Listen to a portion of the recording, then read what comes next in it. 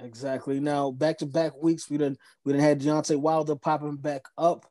As you guys know, last week he made it official, removing Mark Breland, who's actually a friend of the show, from the team. This week he is calling out Tyson Fury. He believes that Tyson Fury is trying to dodge the trilogy fight between them. Tyson Fury says he's scheduled to fight on December 5th. He hasn't announced his opponent yet for the 5th of December. However, clearly it's not Deontay Wilder, or we would not be talking about this right now. I mean, I really hope that Deontay can bounce back from the last fight. Whether or not the timing is December or whatnot, I can't say. Because especially now, because I mean, the training staff is a little, out of whack right now with Mark Breland stepping away. So, and I think that once he's actually ready to get back in the ring, it's going to be a whole new regime. I know JD's is still there. Shout out to JD's, but I'm pretty sure they're going to bring someone else in to replace Mark Breland. So that's going to take a little while. So maybe, unless we're talking about him fighting Anthony Joshua, that would be one thing. But if he's just fighting a little filler fighting in between, maybe it might be for the best for you to fight a filler in between just to get used to working with whoever's going to be the new member of your training team, and then come back after that fight and get the trilogy fight. But I get it. Deontay Wilder is a warrior. He's anxious. He wants that belt back. He worked extremely hard to get that belt in the first place. So many title defenses. He was the first American champion, I think, like 20 years. And when we had him on the show, and we spoke to him, he told me that winning that championship was fulfilling a promise to his daughter. And if anybody that knows Deontay Wilder, you would know how important his daughter is, how important his family is in general to him. So I know he really wants to get that WBC heavyweight title back, as he says in the interview. And but again, right now the ball's in Tyson Fury's court, so to speak. He does have the rematch clause, so it's gonna happen regardless. But we still gotta wait and see. Yeah, it's still going to happen, and I think this is more about politics than anything. I don't think that Tyson Fury is ducking him. I think this was more a combination of quarantine killed what would have been the rematch, because I think they were supposed to fight back in March or April if it had not been for the pandemic, and then trying to figure out a way to get the fight now and maximize on the profit for it. Because again, this is a trilogy, and this is probably going to be the last time that you guys fight each other. There most times you don't get a fourth match. And so if they do this pay-per-view without fans in the stands, it's less money. And I think that's where Tyson Fury's camp is looking at it from. They're looking at it from the standpoint of, we want to make as much money off this fight as possible. So if it means just us waiting a few more months so that we know we can have fans in the stands and get as every dollar from it, let's do that. But I get Tyson Fury's point of view. I mean, I get Deontay's point of view too, because if you're Deontay, the last thing you want, bro, is that Tyson Fury loses in December. That's the last thing you want, because then you don't get an opportunity to get your belts, and it kills any anticipation for a third fight. If he comes off a loss. I also know that Deontay, and we know this, Deontay has been wanting Anthony Joshua for years. And the fact that he's seeing Tyson Fury already start to negotiate this fight with Anthony Joshua has got to be killing him, because it's like, I've been trying to make the fight with the dude, and the dude don't want to fight me. And now I'm waiting to fight Tyson Fury, and you guys are already talking about you guys fighting now. You know what I'm saying? Yeah. So there's different things going on in this situation. I think they're going to make the fight. I would not be surprised if we see them fight in the early part of 2021, maybe February or March. Tyson Fury will probably take a tune-up fight. And as you said, Deontay should do the same, knock off some of the ring rust, because he hasn't fought in quite some time, knock off some of the ring rust, and then start promoting for the early part of next year. Yeah, listen, man, I agree 1,000%. And again, Deontay Wilder is, still, one of my favorite fighters. You know what I'm saying? He showed us a lot of love when we went down to Alabama to interview him. So we're always gonna, support him, and I want him to get that belt back. You know what I'm saying? Like, first of all, again, first American heavyweight champion in years and decades.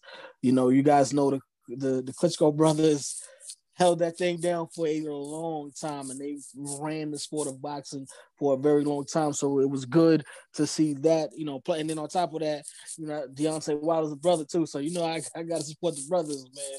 So I really hope that he can get that thing settled with Tyson Fury, and they can get that fight going, because I think, you know, either way, win, lose, or draw, it's going to be an amazing fight. We don't get to see heavyweight fights like we used to in the 90s, where you talk about the top guys, because literally while the Klitschko brothers was on their run, the only big fight that would have been able to happen would have been them versus each other, and they were never going to fight each other. So we never actually got to see the top guys in boxing fight each other for a long time. So the fact that now you have Wilder, you have Fury, you have Anthony Joshua, these are fights that we want to see. And we've already seen Wilder and Fury go at it twice, but the thing ain't over, the trilogy ain't over. And then after that, whichever one of them does win, then we got to see that super fight with Anthony Joshua. And that is going to be, you know, that's going to be a huge fight. Well, as you mentioned, the Klitschko brothers ruined the heavyweight division in the way that they handle their business, not in their skill, but in the way they handle their business. And so, and FYI, I've been critical of this guy on the show as well. Anthony Joshua, you're cut from the same cloth as the Klitschkos. So let's not pretend that you're anything different than what they were. But Wilder and Fury, they resurrected the heavyweight division. Deontay Wilder, for what he was doing here stateside, knocking everybody out, putting on a show every time he got in the ring. Tyson Fury battling his addiction, and then dismantling Klitschko over in Europe. And then both those guys having the what to say, we're going to fight now. You've been the best guy. I've been the best guy. Now we're going to fight. And they gave us an absolute classic the first time. And they fought again. And they gave us a really good fight the second time. Yes, it was more one-sided, but it was still a good fight. Those guys single-handedly have resurrected the heavyweight division. We deserve to see them fight again. We will see them fight again. I just think the biggest travesty in all of this is that it's probably going to be the last time we see them fight. And then ultimately, a guy like Anthony Joshua, again, is going to get to dictate when he wants to fight, where he wants to fight. And that is what's killing the heavyweight division. Because when we talk about all these other divisions have been able to thrive because the fighters want to fight. Right? Nobody had to make Triple G and Canelo fight. They wanted to fight. Nobody has to make all these welterweights and lightweights fight. These guys want to fight. And for whatever reason, we have a guy like Anthony Joshua who's trying to be selective about when he wants to fight. That's what's killing the sport, man. You know, with the smaller weight classes, with, you know, welterweight, junior welterweight, lightweight, there's a lot more top caliber fighters. So even if, you know, we had to wait a little while for Mayweather Pacquiao, but there's a lot of other good fighters that are fighting each other in between that. So, you know what I'm saying? Whereas in the heavyweight division, it's Joshua, Fury, Wilder, and then there's a huge drop from that level of talent, that level of notoriety to the rest of those guys in the division. You know, I mean, I guess after those three, you get that drop, and I'll probably say Povetkin, and maybe Ortiz, you know. But again, these top three guys, I mean, we're talking about one loss for Wilder, one loss for Joshua, you know what I mean? So there's a huge drop. Then maybe after that, you might have Big Baby Miller, who we don't even know if he's going to even be able to get back into a ring. Yeah, and I've heard Andy Ruiz's name thrown out as a possible Wilder opponent. You know, so we got to see, but you're right. It's, I hope he don't go back. Well, no. I mean, remember, he took the loss to Joshua. He's in a mix. He's an entertaining fighter. I don't think he's of that caliber. I'm not saying he's up but there it'll be with a good Wilder fight, Fury. though. Right, but he's a respectable enough fighter where you say, you know what? He was able to catch lightning in a bottle one time against Joshua. Could he do it again? But you're right in what you said too, that in the other weight classes, the talent is so deep that even as we wait for the mega fight, we still get great fights in between. Like, we want to see Spence versus Crawford, but you know what? we're still happy that we got Danny Garcia versus Spence. We're still happy that that we're getting Sean Porter against Spence. We're happy about those type of fights. As we waited for Mayweather Pacquiao, we got Mayweather Canelo. We got Mayweather Maidana. We got Pacquiao against Marquez. So we got some really good fights, even as we waited for the mega fight. And it's just disheartening that in the heavyweight division, we know the fight we're waiting for. Yeah, we know the fight we're waiting for. And there's one in particular guy who wants no parts of that fight. And for the people, don't let him fool you. He wants no parts of that fight. He probably was the happiest when Tyson Fury beat Deontay Wilder, because he knew that let him off the hook. He knew that let him off the hook. Had Wilder been able to win that second fight, and at that point, if Wilder wins the second fight, we may not even talk about a trilogy, because Wilder was winning the first fight. Yeah. Oh yeah. That's the. Oh, yeah. Well, I shouldn't say he was winning. He was moments away from winning the first fight. Yeah. And if he wins the second fight, yeah. Right. There probably isn't a trilogy. So with that being said, he's got to step up to the plate now. Anthony Joshua has got to cut the nonsense out and step up to the plate.